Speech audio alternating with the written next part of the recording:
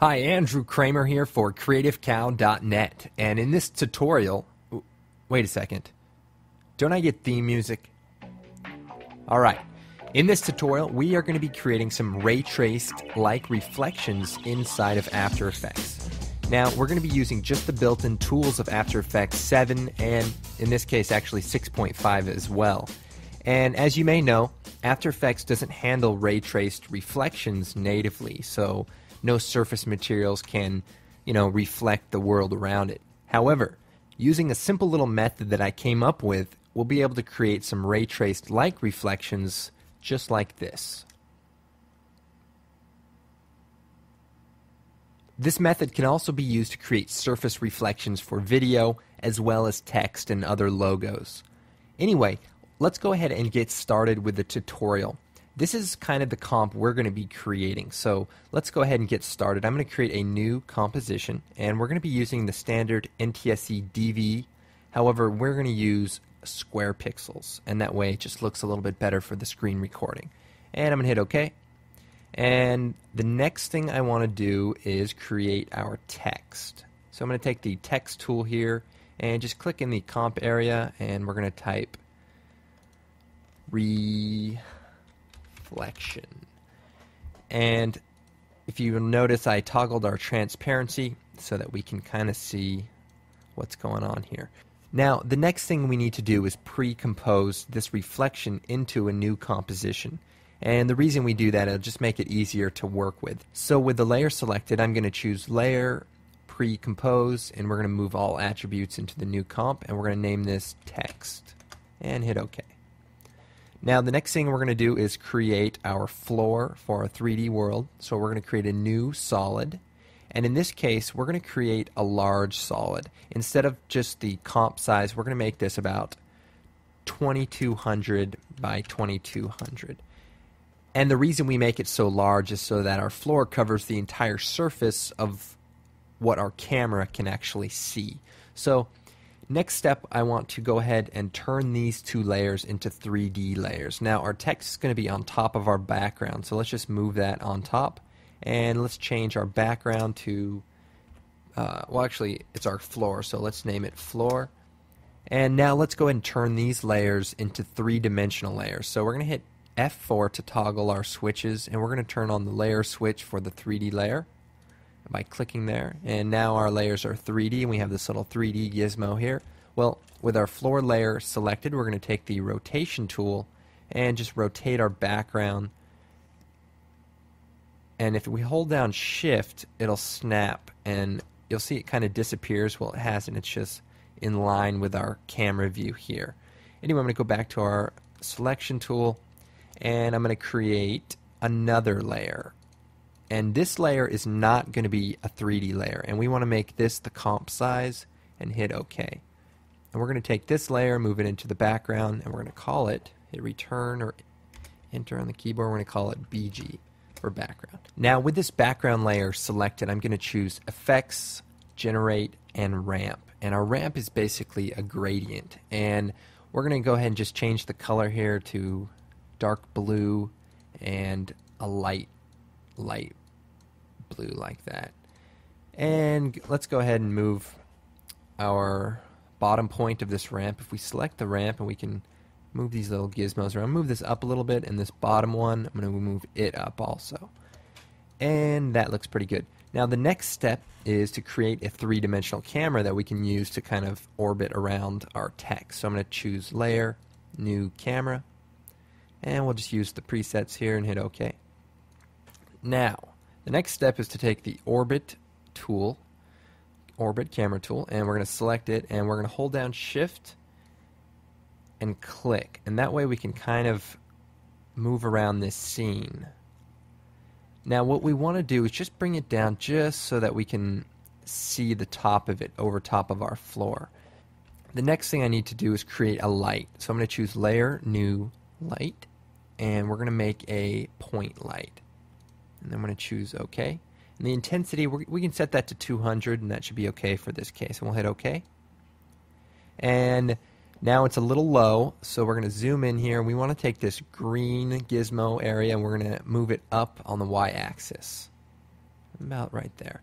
Then we're going to go and we want to push it back kind of behind our reflection layer. So we can just click here on the Z and push left or backwards, or we can switch to the top view and just move it back some. But I prefer, when you can, to do it in the view you're actually looking at, and that way you can see what exactly it's going to look like. So I'd say about right there. It looks pretty good. And the other thing we need to do is create a new light that's an ambient light.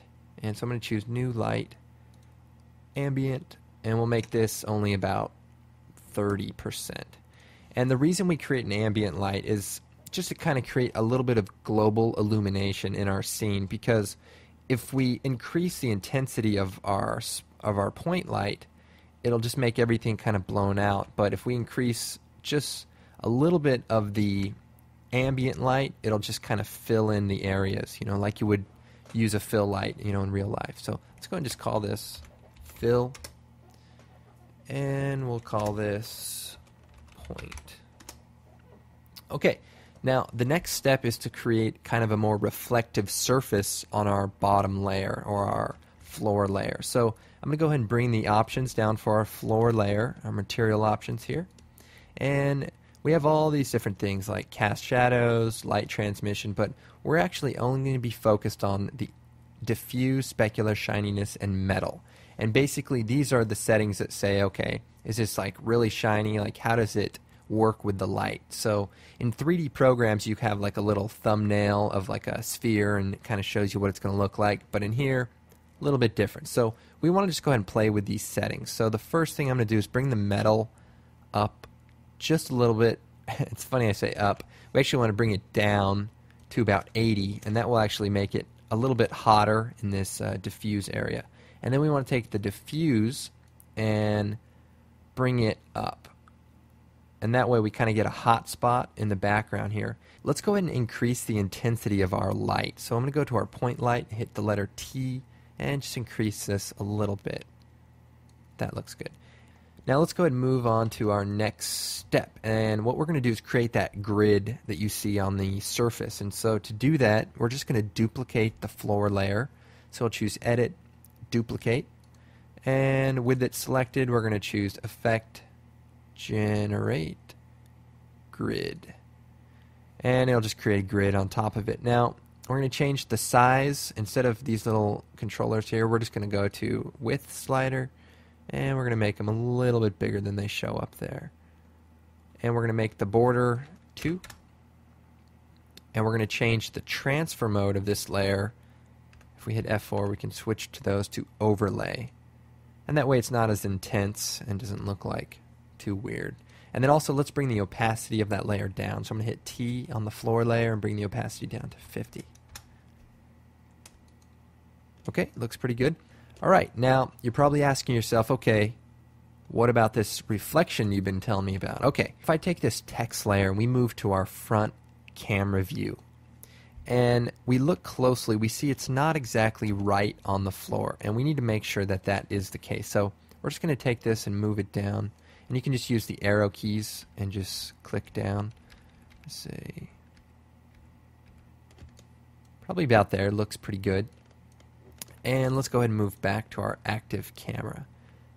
Now, I want to point something out before we move on to the reflections, and that is if I take this text layer and I move it down, you see that it actually intersects the geometry of the floor and basically gets cut off. So that's important to note once we get into the next step. So I just wanted to point that out. That's just the function of After Effects using the advanced 3D renderer.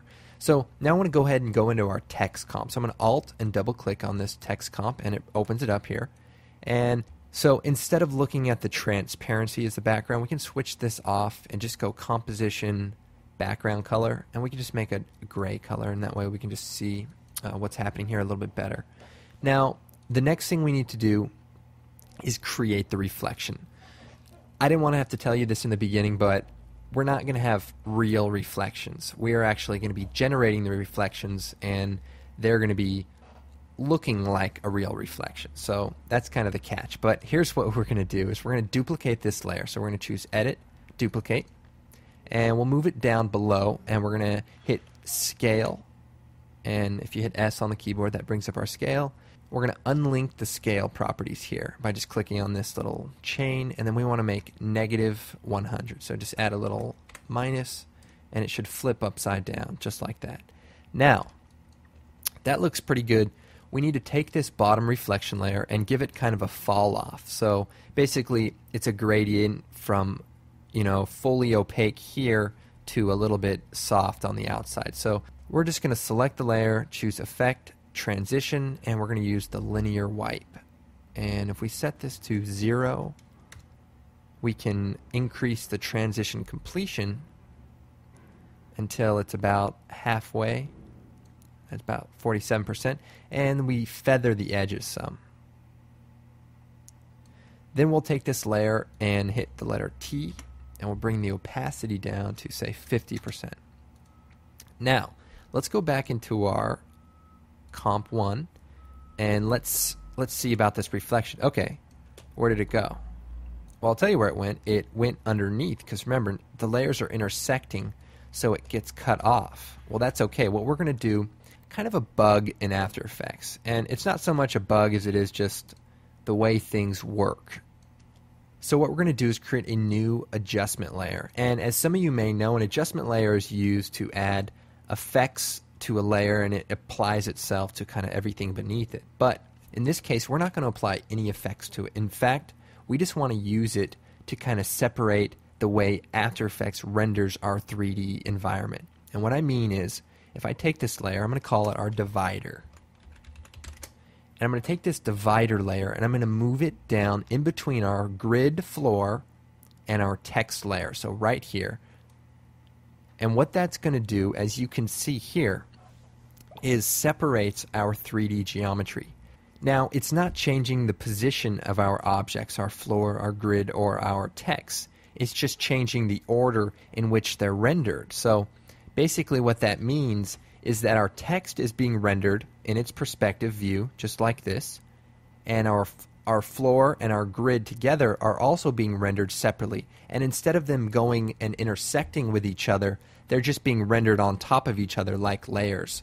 But watch what happens if I turn off our little adjustment layer here, or our divider. It goes back to intersecting. So basically what happens is this adjustment layer, for whatever reason, intersects the way layers are rendered together in 3D space. So that's kind of a good thing in this case, because we create this really cool reflective looking surface, and you know, works out better for us. Now let's go ahead and take this a step further with our reflection. So I'm going to go into our text comp, and I want to go ahead and create a new solid. We're going to create kind of a blurry fall off. So we're going to go ahead and create a new solid, and it doesn't matter what color, we're just going to create a gradient. We're going to choose Generate Ramp, and that's our little gradient, and we're going to select the layer and hit T and bring the opacity down to 50%, and that way we can kind of see through it.